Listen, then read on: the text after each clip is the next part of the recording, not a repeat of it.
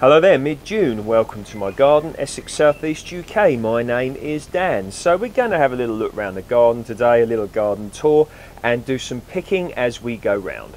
So I grow a lot of my strawberries up here on top of my water containers. So got a variety here called Malling Centenary. It's a really nice variety of strawberry, very important, commercially bred for easy picking. They taste great as well and they make a nice size. So let's have a look up here.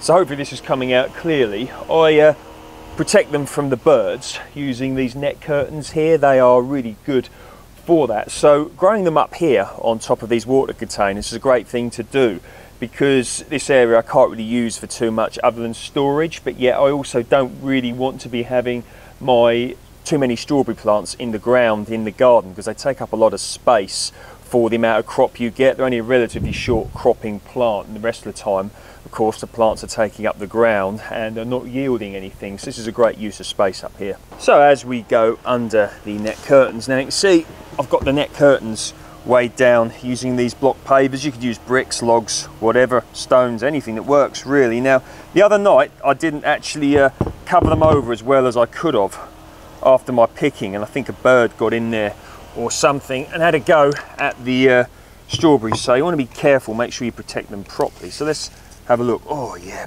crikey, look at, I mean look at that. These are beautiful strawberries, they really are.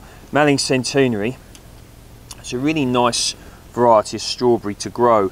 Sometimes people criticise, you see, look at that, look, something's happened to that one there, but that'll be okay still. Sometimes, yeah, we'll leave that one, I'll put that somewhere, let the slugs have it. But yeah, sometimes people criticise modern varieties of strawberries, saying that the flavour's not that good. Well, I'm telling you now, Malling Centenary, in my opinion, are an absolutely delicious variety of strawberry to grow. Plenty of taste, juicy, and just a beautiful, tasty strawberry, and high yielding as well, certainly in this case anyway. So there we are, a nice little yield for today's picking of these strawberries here. So regarding the growing of strawberries in containers or pots, you want a nice fertile growing medium. You want it to be well draining. They don't like the roots sitting in too much moisture.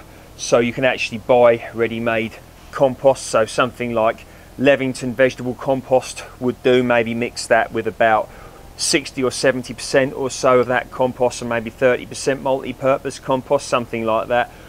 The growing medium I've got in there is a combination of my own soil from this garden here, which is quite sandy, and also I'll have put some sort of compost that I've made myself in over the years. I always work on making my own compost if possible. I've got many videos on that, but ultimately you want it fertile but yet well draining.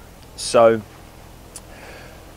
regarding feeding, you could consider feeding them with something like an organic tomato feed, something like that, every 2 or 3 weeks or so during the growing season. I haven't fed these once actually this year, but most, or at least this growing season anyway. So most of these have actually been, I think I planted them up around last year. A few of them may have already been in from a previous year, but some of them are new plants. This is their first year and they yielded quite well. So yeah, strawberries all looking good. So this part of the garden here is really coming on nicely.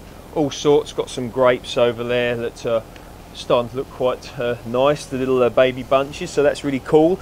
Here as well, I'm really happy with these sunflowers. Now, I don't know what variety these are, but I was actually given the seeds of these by another gardener, and they've grown very well. So quite a lot happening here. So let's take a closer look. So yeah, echinacea, these look really nice. I actually purchased the bare root plants of these earlier in the year, and I'm very much looking forward to getting a nice crop of echinacea, said to have many health benefits. So yeah, you might want to look into those. But yeah, the plants are doing well, and I expect this area to go from strength to strength. I'm in the process of learning more about herbs, etc., herbs for healing. It's a slow process, but yeah, echinacea, I get the impression, is quite a good one to start with, so that's why I got a nice little section of that here. So yeah, over here got some blueberries. So this is variety Duke, and Got a lovely little crop here. Just going to be picking them, mixing them with my strawberries. Duke, I'm just going to read you a bit. It's another widely planted, early ripening northern high bush variety. It's a heavy, consistent producer with attractive, firm, light blue, savoury, sweet quality berry. Duke blooms late but ripens early. Protects the blossoms from spring frosts. So yeah, certainly got a good crop here and a nice early ripening blueberry. So I really love blueberries. In recent years, you know, you hear people refer to them as a superfood. You know, sometimes that phrase isn't really liked that much because, you know, but one thing's for sure, there's a lot of nutrients in these and they are very good for you, or can be. So we'll have a little look at our little yield today of Duke blueberries. I've got other varieties here as well. One variety I've got is Elliot, which is a late ripening variety, and I can see from here the plants are laden with fruit. So it's looking actually like it's going to be a good year of Duke blueberries, just as the car with a loud engine has started. So isn't that wonderful? Blueberries and a car with a loud engine in the background. There we are. So anyway, there we go. So look at that, look. Nice little yield of blueberries there. Mix that all in with my strawberries. Beautiful. So down here I've got some onions. Now these are variety Sturon. Really nice. So making a good size and plenty more time for these to get bigger. So I grew these from sets. I can't claim that I grew them from seed myself because I didn't. But the sets were very good and actually turning out to be some quite nice onions. So what I quite often like to do when I'm working in the garden here is like something like this, you know. Very tasty and very good for you.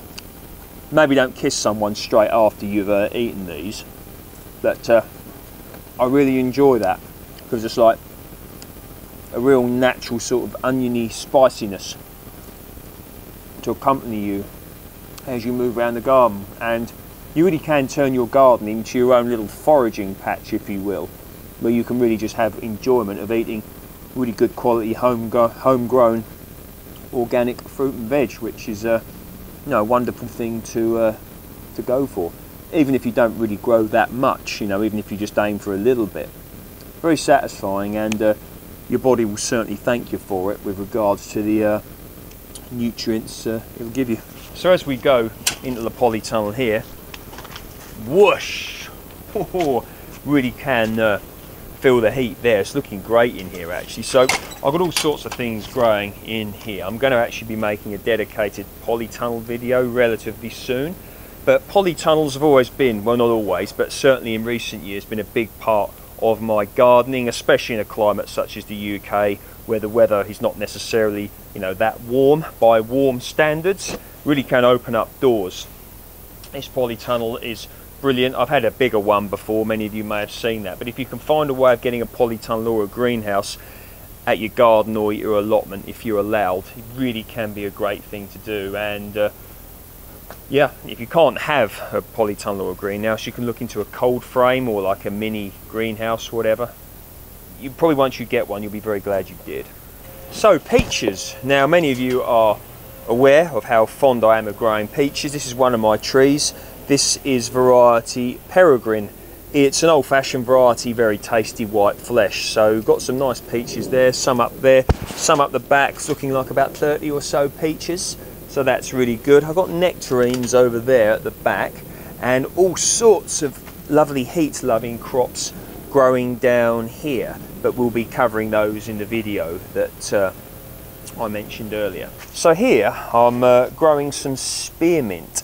So there's said to be many potential benefits from spearmint, one of which is it can apparently act as some sort of sedative to help you sleep. Now, you've got to be very careful though with herbs, you know, and indeed anything really, you know, do your own research and talk to someone who really knows what they're doing regarding herbalism. I really don't know that much at all about it. I'm very much sort of the early stages of it, but I am looking into it. So if there's anyone out there who knows the benefits of spearmint, etc., and maybe also some people that maybe should potentially avoid it, etc., you know, feel free to comment. But yeah, so this is another sort of herb I'm getting into. So echinacea and some spearmint, and I've got a few others as well, but grew these from seed. You don't need to grow these in the polytunnel. These do perfectly okay out here. I just raised them in here when it was a bit colder by planting the seeds in these pots here, and away they went. So yeah, spearmint, that's another herb I'm adding to my collection. So this is a lovely variety of pea I'm growing.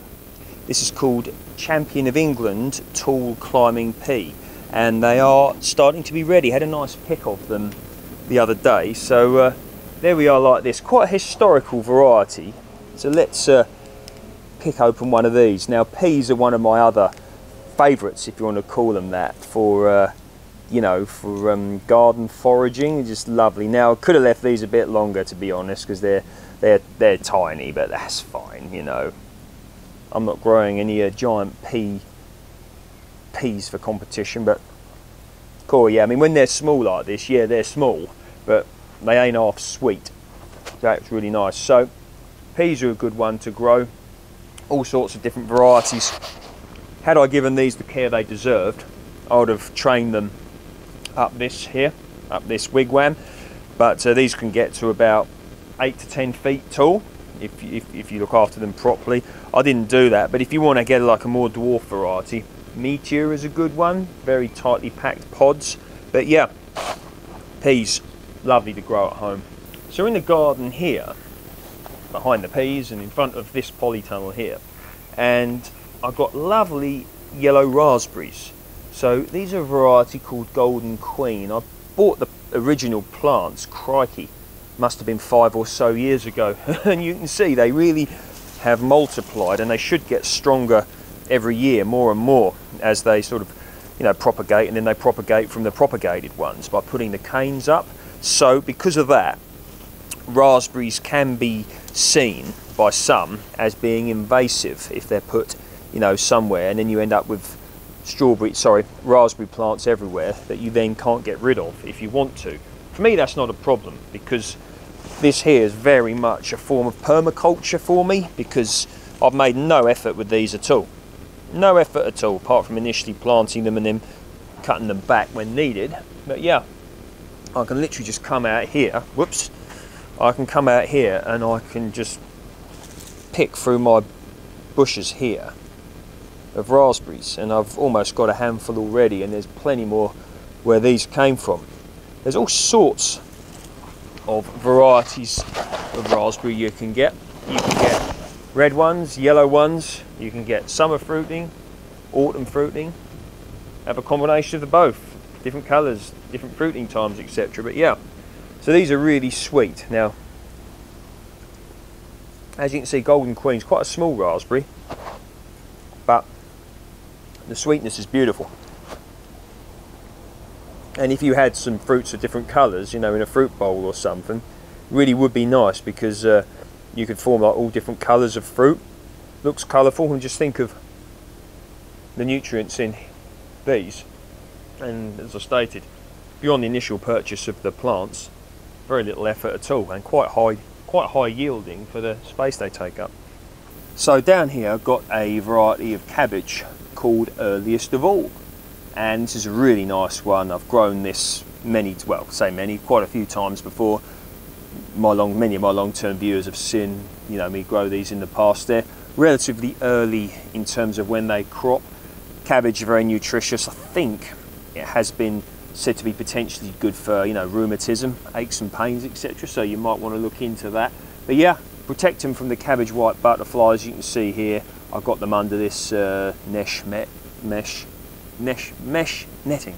There you go, something like that, in order to keep the cabbage white butterflies off. The butterflies will be about soon, not too long now, and weighted down using these logs here. And yeah, should be getting some nice cabbage in probably about 6 weeks or so, maybe even a bit less.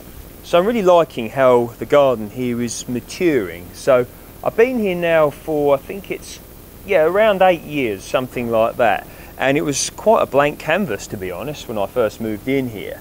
And now it's, you know, starting to look like a mature garden, which is yielding really well, which is what I want. So you can see here we've got more raspberries. Now, it could be more ordered, definitely. That certainly would be a fair point. People could say, Dan, you could maintain your garden a bit better and give things more more attention. That is true, but you know, we have to fit gardening in with other things in life as well, and to be honest, one doesn't always want to spend all their time out in the garden. Sometimes one wants to do other things as well. So you know, if your garden ends up looking a bit ropey, as long as it ain't too bad, you know, cut yourself some slack. Don't let perfection get in the way of the good, so to speak. So here we are now. This here, whoops, is it's a blackcurrant plant. There we go. Whoops, just dropped off there. Always makes me think of like Ribena when I was a kid, you know. Used to drink a lot of that stuff when I was a kid. I think a lot of kids born in the 1980s did. So, here we go. Blackcurrant there. Really good. Nice and tangy. I have read that during World War II, they were used as a citrus substitute when not so much citrus was getting through. May or may not be true, I don't know, I wasn't there. Any of you know about that claim? I can see it, because they are tangy like citrus and could be used for that. And of course, like all of the fruits I'm showing you here, very nutritious indeed, so yeah. And as I'm looking, these raspberries have really gone everywhere. Got some apples here, let's have a look at those. So over here, this part of the garden got quite a bit going on. I actually trimmed this a few days ago simply because it was starting to get a little bit out of hand. I wanted to let it get a bit natural, but there's a limit between a bit natural and looking completely unkempt, uncared for, and not really how it should be. So I trimmed it down and it looks much better indeed. So got my bird feeding area here. The birds love flying in and out of here. Got a bird box there.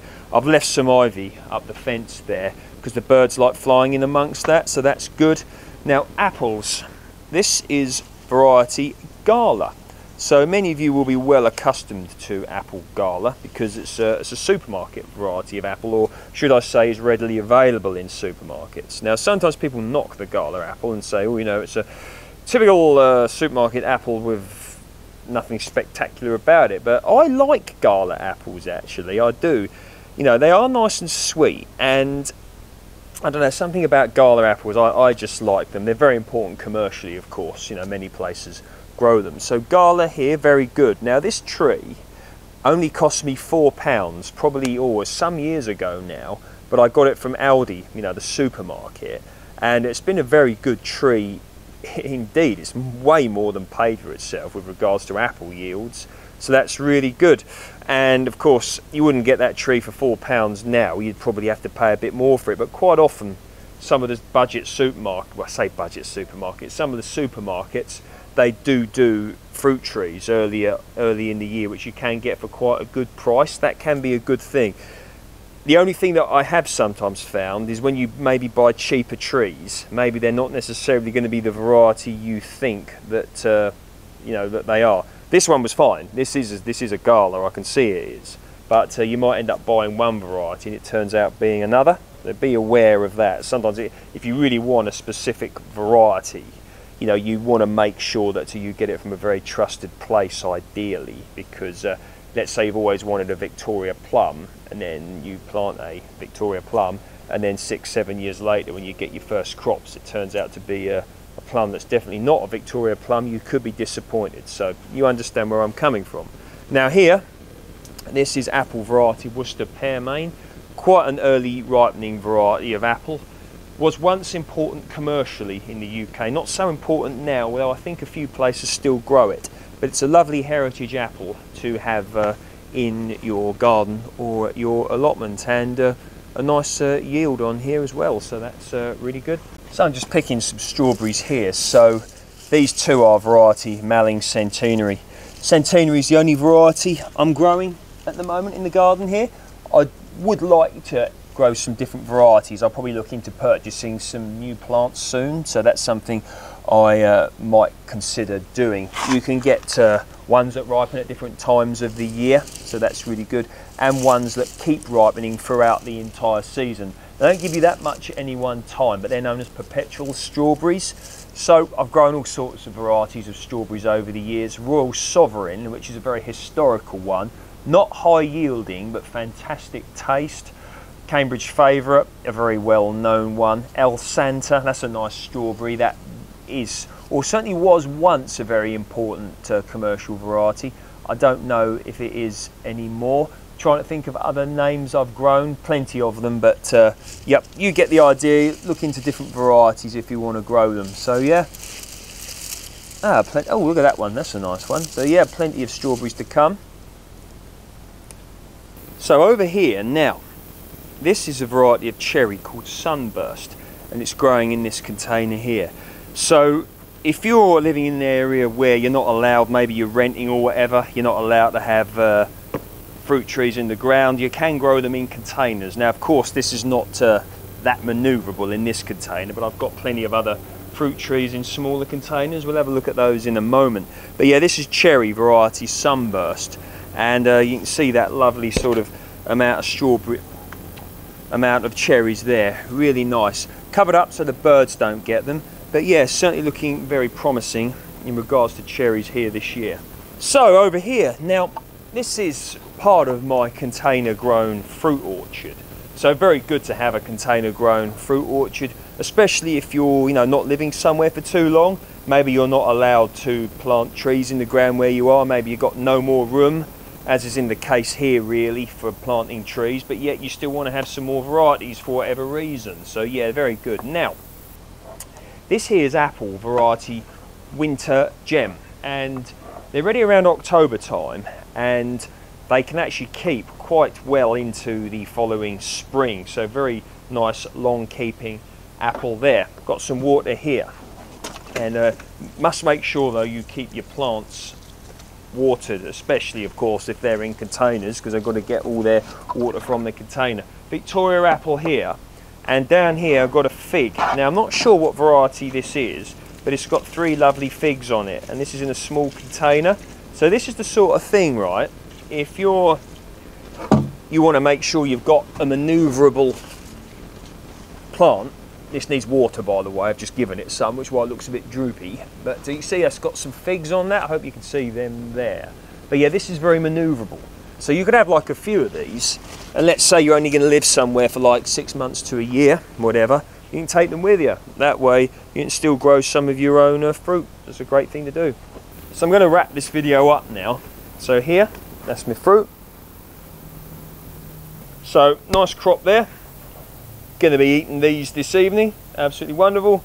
Nutrition, beauty, and very satisfying to come out to your own garden and do some picking. So yeah, how's your garden doing? As always, I'm interested in how you're getting on, and as you know, I always appreciate your time checking in with me. There's loads more to come, got loads to come up, and my next video will hopefully be a midsummer, if you want to call it that, midsummer planting video. I've got plenty to be planting now, so that's good. If you'd like to, subscribe. If you don't want to subscribe, don't.